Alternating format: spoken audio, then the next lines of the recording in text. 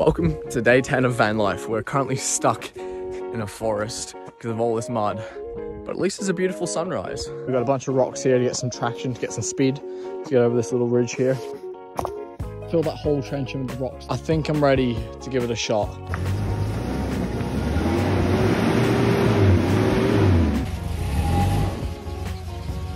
I've given up trying to get it out. I could probably, try and reverse it back and get a bit of a run up or something. It is 4 o'clock in the afternoon right now, so I've called a tow guy. But he said he's only going to charge me $100, which is so much better than the $300 to $500 for a professional tow company. The guy's here.